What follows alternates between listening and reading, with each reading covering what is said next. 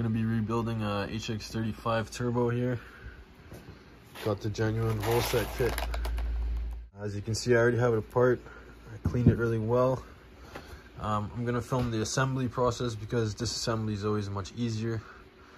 And so I'll just go over the kit here.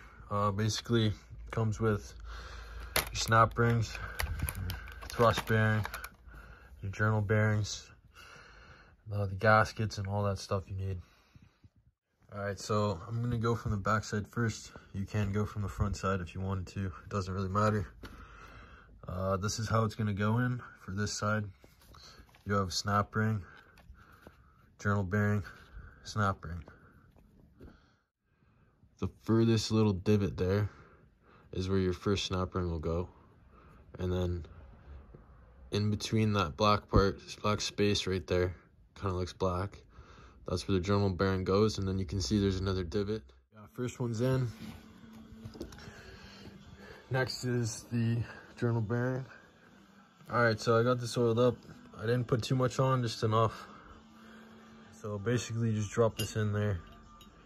Make sure it goes in flush. Okay, so that's journal bearing and final snap ring on this side in. You can, I guess you can tell if it's really in there by taking a pick like this and then like spinning it, and you'll see it spins within its hole. See, like that. Don't do that too much though, because you'll damage the journal bearing. Alright, so I got it flipped around now. Basically, what we're doing on this side is the exact same two snap rings and a single journal bearing. Same thing in between the two grooves. Try to show that again. You can see right there, two grooves, journal in between. You can see the oil feed on the side. So there's the first one in there. Come on, cameras, focus. All right, there it is. Now again, I'm gonna put some oil on this journal bearing, drop that in, and then next snap ring on. Okay, that's now buttoned up. Journal bearings are all in with the snap rings, both sides. All right, so the next step is to throw the thrust collar here in the hole. Goes just like that. Next is the thrust bearing. And you line it up with the holes here. It's a pretty dummy-proof design. So that's it installed. So next we got this O-ring to put in here. It seats right on this ledge above the thrust bearing there, all the way around.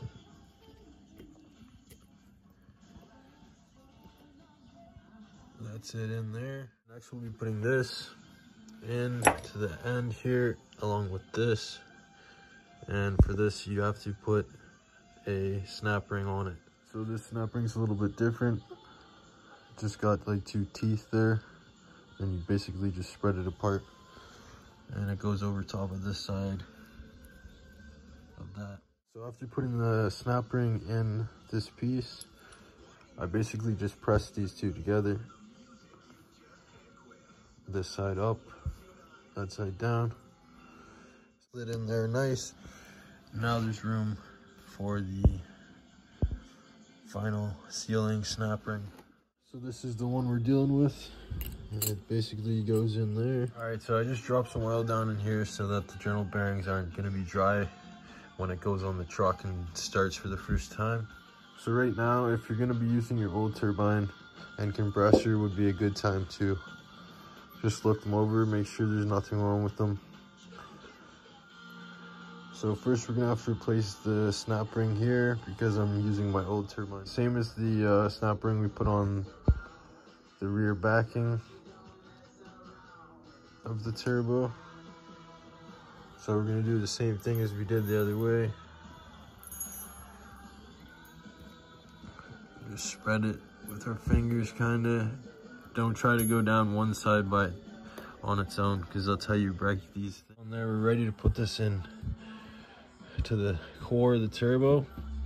first we're gonna put some oil on the shaft here and on the snap ring. Right, so I got some oil on there now. So basically how this goes is this backing, I'm not sure what it's called, goes on like that. Just like the old one came off. Could probably reuse the old one, but why use an old one when you have a new one? And then this goes in like this. Turbine shaft down. I couldn't hold the camera and do that at the same time. Pretty easy though. Just put this end through and then push it in. It should go right in nice and easy. If it doesn't, you can tap the back just a little bit until it comes through. So compressor going on, very straightforward, right over the threads. Slides in, bam. Now, back is normal thread and the front is reverse thread. So you're gonna take 2 ratchets and then snug it up. And the torque spec for this nut is 124 pounds, I believe, for the 12 point. I just wanted to let you guys know you can put Loctite or something like that on this nut to prevent it from backing off. So next, we're going to be putting on the compressor housing. Assuming you're reusing your old one, just go over it really well, make it nice and clean. You might as well do it now while it's out. And try to get the insides here too. It's gonna get carbon buildup again, but it's better to get out most of it now. That way it's more of a new turbo. All right, so the next step would be to put this O-ring on the outside here of the turbo core compressor side, but that O-ring only works for things that were machined. So this turbo hasn't been machined here, so that means it's a metal to metal seal as opposed to using the O-ring. So if you don't have a groove here that looks like it fits in O-ring, then don't use this O-ring, because then it's not going to seat into the compressor housing properly and you'll have a boost leak or problems down the line. Goes on the compressor housing, and right here at the bottom is a keyway, and that aligns with this little keyway right here. So to put this snap ring on, you're definitely going to need some adjustables or channel locks to get it on there. And you basically just go like this, compress it, and then press down. So a little pro tip for anyone struggling with putting the snap ring on the compressor housing. If these tabs are like bent over a little bit, like inwards, you can put them in a vise and then hammer them back so they're more on a 90-degree angle. And that way these will go on there a little bit easier. At the beginning, one of these was a little slanted in, so this kept slipping off. So that's just a little tip if anyone's struggling with the snap ring, to bend those up a little bit. So now we're throwing on the turbine side. As you can see, I painted it, cleaned it up. Just like the compressor housing, try cleaning on the inside the best you can. So putting the turbine side on is pretty easy. You basically just throw it on top like this.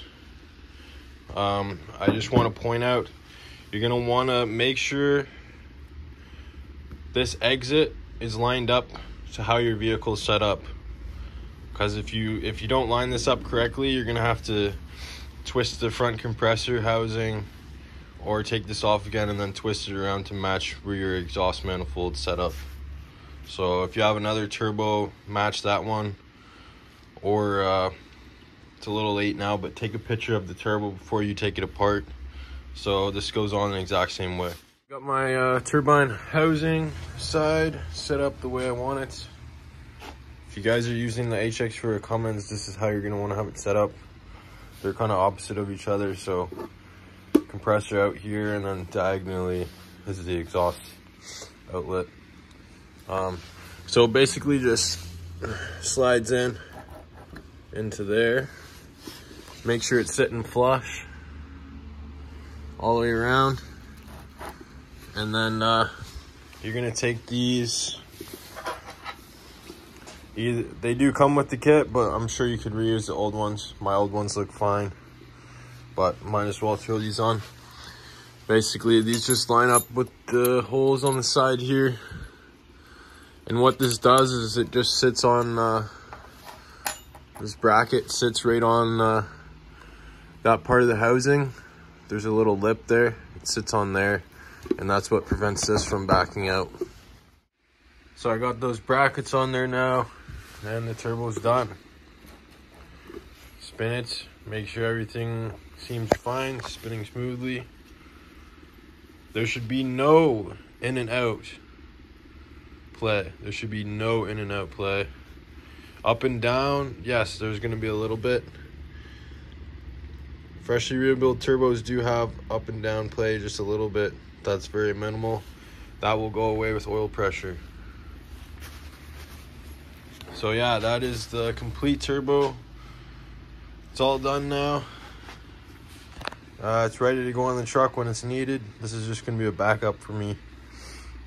Thanks for watching, guys. I hope that helps anyone looking to rebuild a turbocharger, especially the HX35 and HX40.